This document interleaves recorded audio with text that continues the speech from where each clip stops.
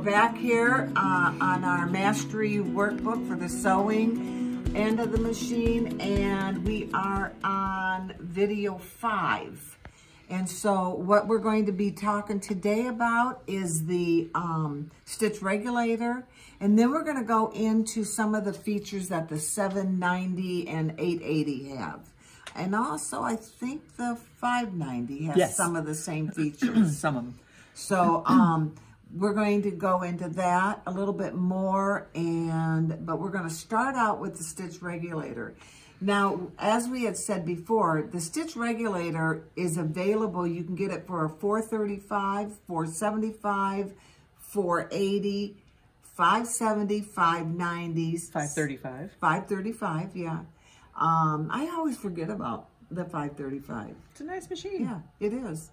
The 770, 790, and 880 is what is compatible with the stitch regulator. Bernina is the only machine that has this available. It has a patent on this, and it's been out, I want to say, since 2000, maybe 2002. It's more information than I have. Yeah, I think, because I remember I had bought my 200 embroidery machine, and it was not out at that time. So it came out after that, and that was around 2000. So the Bernina, the stitch regulator, it looks like this little odd-shaped foot. It will attach to your machine just like any other Bernina foot, except that it has a plug-in that you will plug in. On the smaller, the lower end machines, it's kind of up underneath. It's under here on the 4s. On the other, and I think on the 570 on the 5, it's not under, but it's in the back. It's in the back more. Yeah. So you're going to plug that in. So go ahead and put that on. Okay, yeah. Well, and then Lisa's showing me, there's 3 different feet that come with it. You have a closed toe. You have the open toe, like a C shape, and you have an echoing foot. Or couching. Or couching, yeah. Now they will go on, they just slide right on like that. If you want it off, you push in the 2 little knobs on the side, pull it off. So very simple to put the feet on. Now the open toe one, I have pretty well, you can see a little bit better, but sometimes, especially when you're starting, that open toe can get caught underneath the threads. It's good for applique. Yeah, doing like our Tony Whitney's. Yeah, if you're free motion stitching the ends of applique. So when I put that foot on, the machine automatically recognized that I had the stitch regulator on. My feed dogs were down. If I had put that foot on with the feed dogs up, it would have put a warning up and said, put your feed dogs down. Okay. And you also chose the foot, the 42 foot. I didn't have to touch it. It just 42 does. Okay. Yeah. All right. So now if you look at this, it has, on the right-hand side, it's showing you that you have a straight stitch or you have the zigzag stitch. If you're wanting to do the zigzag, and we have today for purposes of showing the video, if you're going to do zigzag, you have to remember to put in your 9mm foot. And then you would, of course, highlight that's what you have in.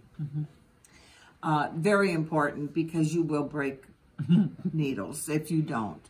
So you also, if you look below your letter I, you have a little thing that's like a megaphone that you can turn off the sound or turn it on. Now, I would suggest that you leave it on at the beginning. Once you get used to this, you can turn that off. So yeah, go ahead.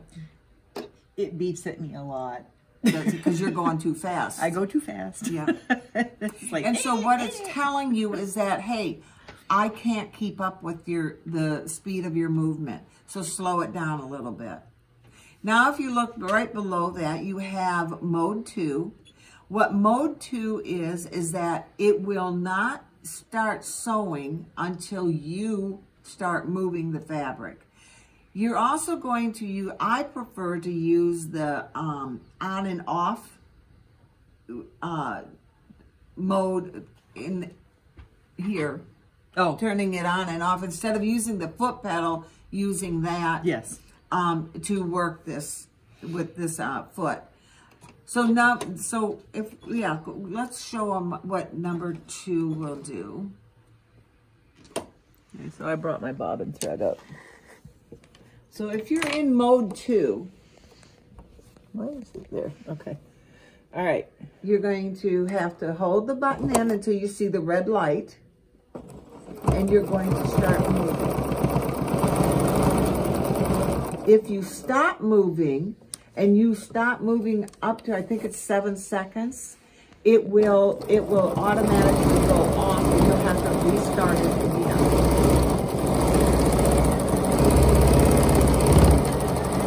Did you see the flashing?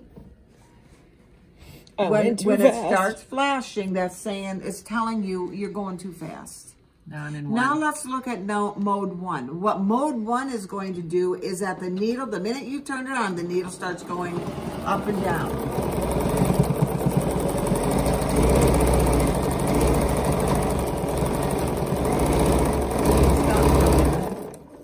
Do you see how it keeps going? And until you move that fabric, it will keep moving up and down, which can cause some knots on the back. And thread breaking. And thread breaking. And look at here. See, now you see the red. Where it's flashing. Because I was going too fast. I come around here and I'm being good and I'm not. There it goes again. And do you notice that it's the speed that she's moving her hand? The hands, if she moves fast, it's going to go faster. So it's learning how to regulate the movement of your hands and the speed that you want to be at.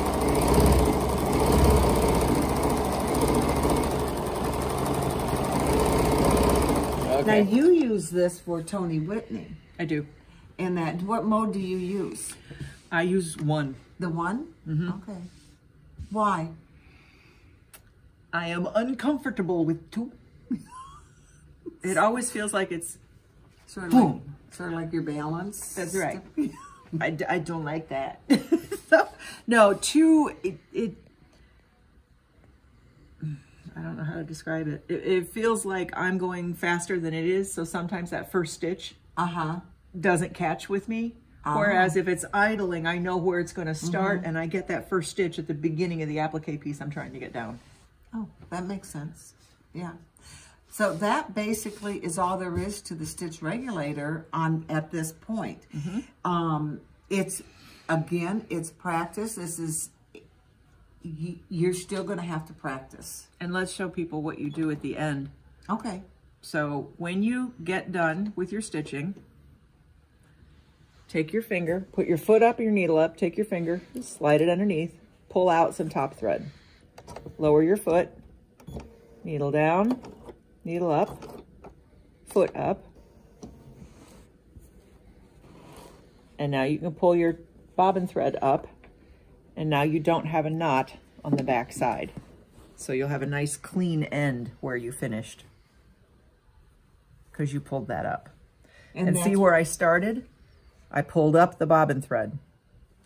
And you see right here and here, where she had me stop while I was on stitch regulator mode, and she said it'll form little knots. That's what it does. So if you stop in one position too long, you get those little knot looking things. Okay? And then sometimes that can cause your thread to break. Yes. So you can then, once you get this on the top, you can tie this into a tiny little knot. So you could go like this, and then use a side threading needle and bury that, and poof, it's finished. Anyway. Okay. Sorry, that had nothing to do with Bernina. Now let's do the next exercise. All right. Now what we're going to do is on page 37, Lisa is going to do a using the zigzag stitch. And she drew out a pattern. This one right here. Design that's on the page. Okay. And she's going to be using her zigzag.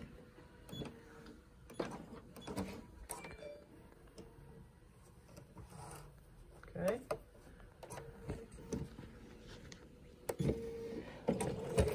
Be kind, people. I've never done this before. And you can use different stitch widths and lengths too with this. Now the natural reaction would be to try to turn your fabric to go along that curve.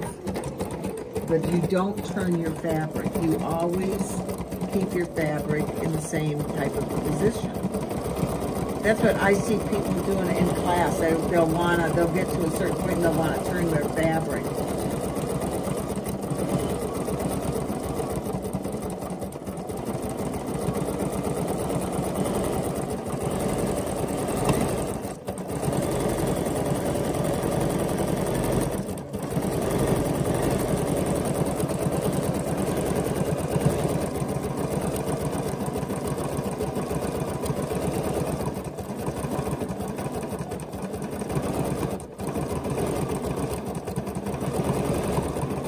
So are you going to fill that in after you get done outlining? Yeah.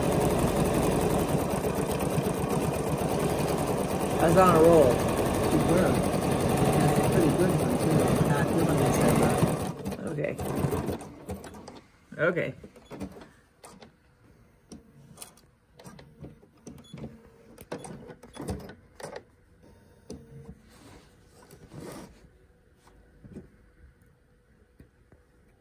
Okay, so now I have to go back and...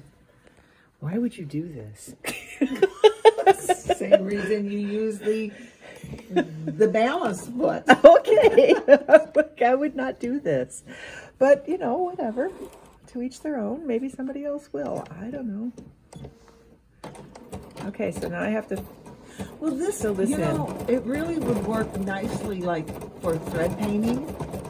Yeah. If you were doing some thread painting and you wanted maybe a bird, you wanted some texture in there.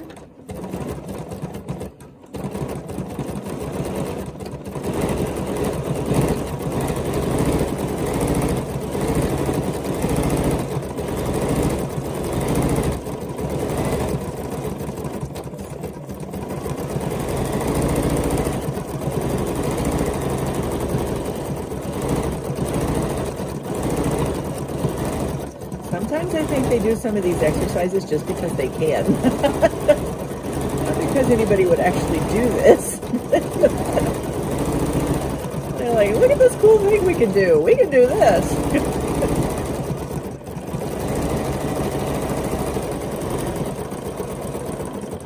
Okay.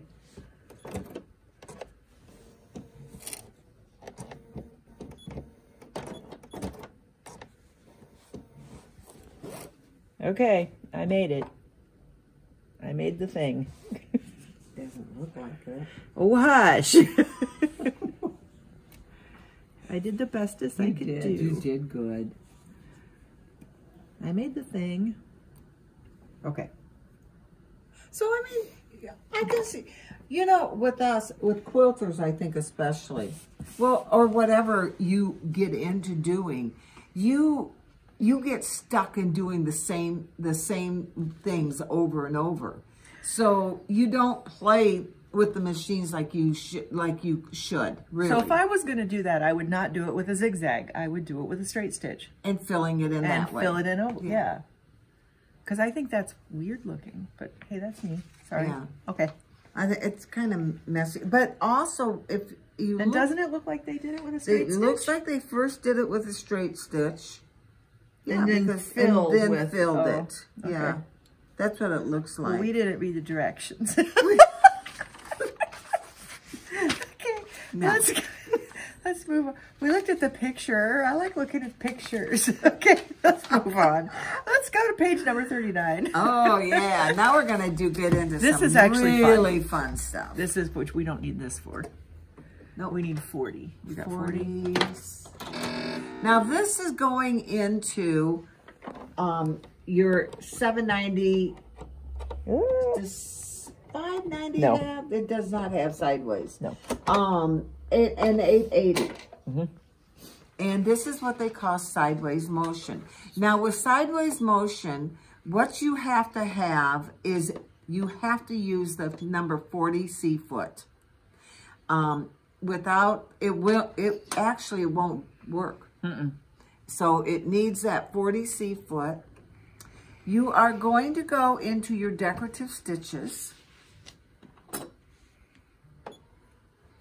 Okay. Let's see, what your stitch folders that you have that work with the 40C are these with this with the plus multiple direction symbols. Yep. So that one, that one, that one, that one, that one, and that one. Which stitch does it want us to do? That's what I'm looking at, and it doesn't really tell us.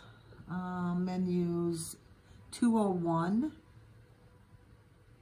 Oh, this is showing us how to multi-direction a regular stitch. So we need to start with utility stitches. So, okay. Or we could do this again. We'll do that. Okay. And then now you're going to go into I. Yeah. Okay. And then you're going to go into your R. And then you take this, and or you could use these, but yeah. You could that. So I'll stitch it that way, or like that. I'll stitch it that way. Do you want to see? Let's do it. Let's do it, you guys.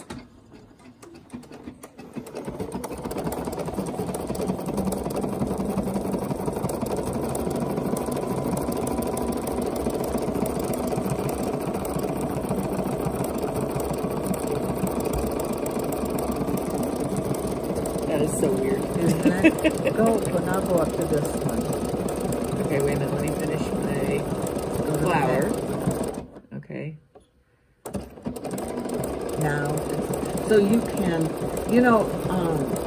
remember in Bernina, the Bernina one that we did this in, and you put on a patch? Yes. On a knee? Cool. Way cool. Yeah, because you didn't have to worry about navigating denim underneath your, okay, hair. now go up. Go to that one. Or, all the way up, or just to there? Here? Yeah.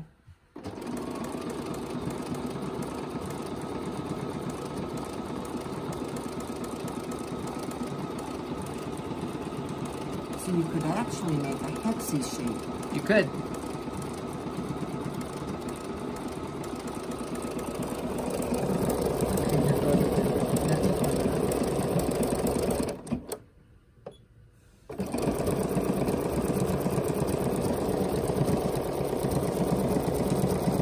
Cool is that? Isn't it neat? And you do that with any of the stitches if you go into the I button and use this little R thing. But, did we do all of this? Support fabric attached, yeah, we did all that. Okay, but the multi-directional stitches themselves, what is this? This is an exercise. Multiple, yeah. Combi mode. Multiple direction and combi mode, you can do all of that. So like if we wanted to go here, I'll just come down here. Let's close that. We'll go to combi. We'll do this and I don't know, that. Okay. And then we'll go here. Now do you want to be at the very start of where, or does it not matter? Really? I mean, it doesn't really matter, but yeah. Okay, so let's do this.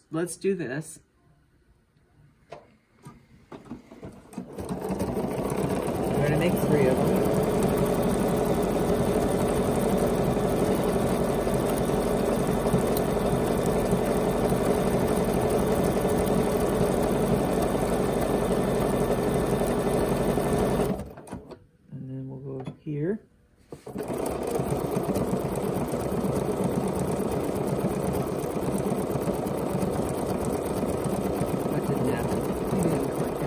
Oh. I'm just doing another one. Oh, I did click it. Now, you know that when you get down to that blue, you could push your pattern end, and it will, there it goes. You don't have to really watch, because it'll automatically end. Yeah. Oh, look, I just flopped it right in the middle.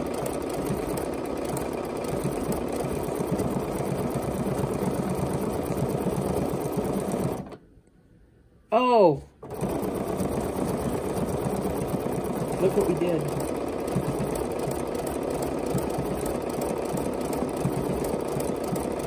So it just terminates the one stitch. Or, I mean, it turns the one stitch. Oh. Look at us learning stuff.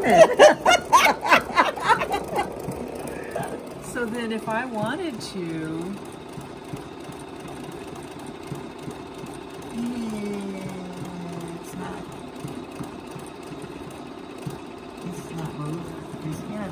Yeah, I'm back on this one. And so now it's back.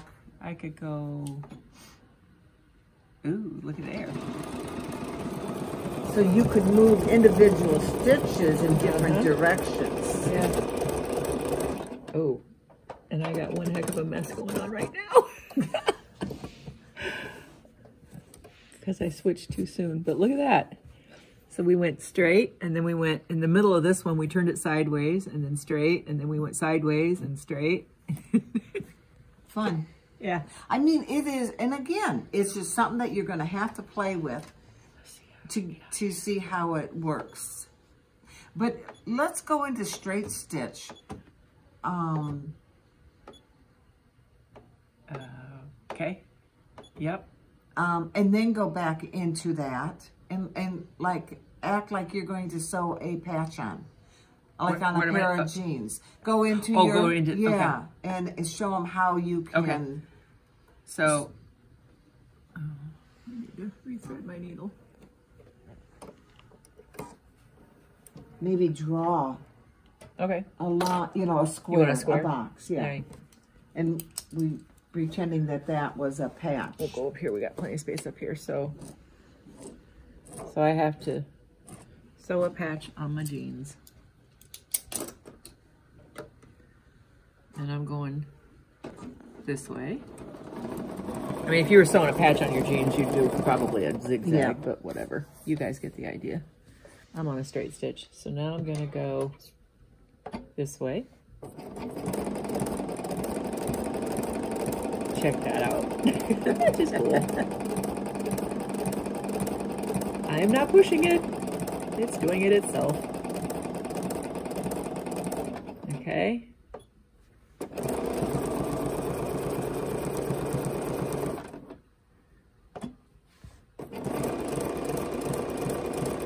So if you know, had like a denim jean leg that you got squished onto your free arm and you weren't going to be able to navigate that around, you could use this and do whatever you want. It would, yeah, it's cool to do that. Okay. So that is that. Now, let's look at, maybe go out of there and let's go into the decorative stitches and pick out one of the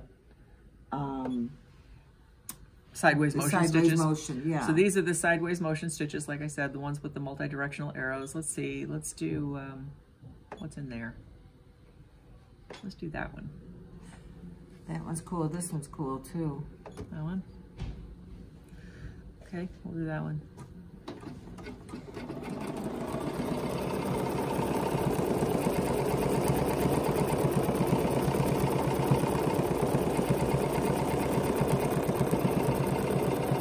So if you were doing this on a bigger piece, the only thing you would want to do is keep the weight off so that the feed dogs can do their deal. So if you've got, like, say you're quilting a baby quilt or something, you can haul up the end of that baby quilt so the weight doesn't drag down on your feed dogs. And then, poof, you're making candy canes in there. Or, there's one that's like really big. Yeah, you did it on a... There you go. Look at that.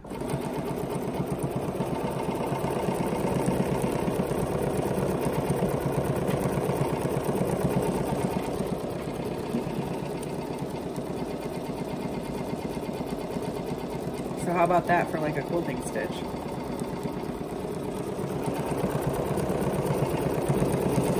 There's a lot of them in here that would be really nice quilting stitches.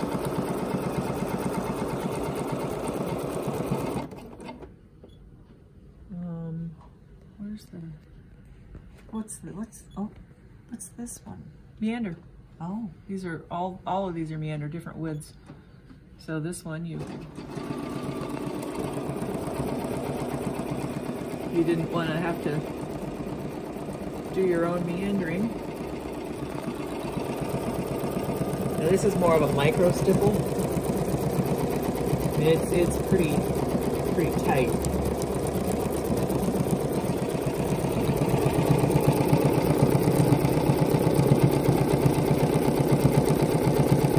I would do a whole quilt with that, but an area.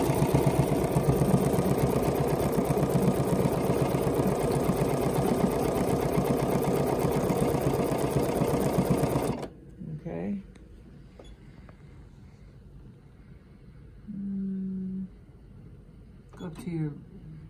Go up to your breadcrumb and you can get to different pattern, different designs. There we go. Look at how big this one is.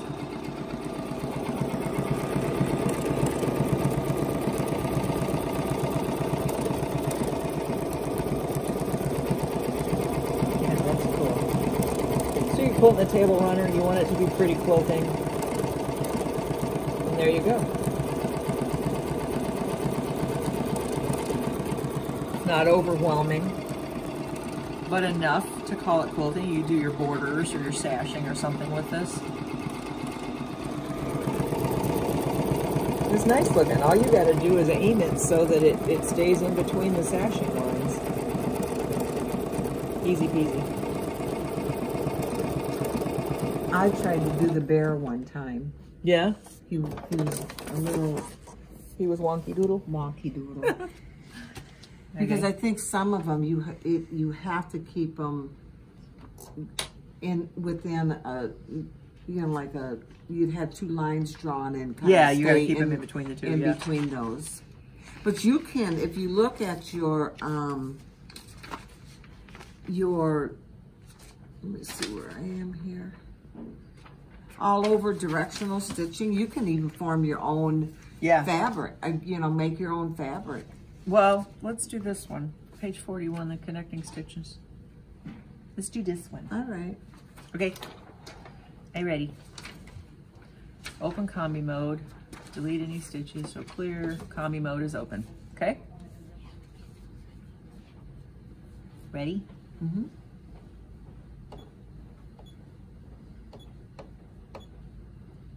I deleted my stitches. Now what? All right. Select decorative stitches, select menu 701, the 700 folder, and select 701. Okay. And select stitch 767 two times. 767? Uh-huh. 1, 2. Okay. Now select your eye. Yep. And engage the mirror image left and right. Okay. On the second pattern, you did that, yeah. Select eye, engage mirror image left and right on the second pattern, and that's what you did. The needle stop and start points are not the same for the two stitches, and a jump stitch will be sewn joining them. Which is a big long, okay. Select the overview combi mode to create a continuous stitch.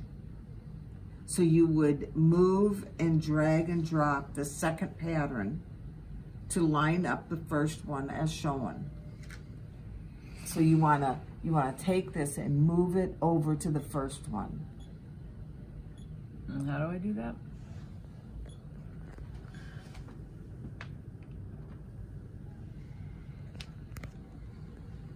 I need more directions. I know. I'm in Start points are not the same. Select, drag, and drop the second pattern, the blue one, to line up with the first one as shown. Use the stylus and drag and drop on screen, or use the stitch width multi-knob. Thank you. Yeah, the width. Now move it over to line up, I think, with this. Oh, no.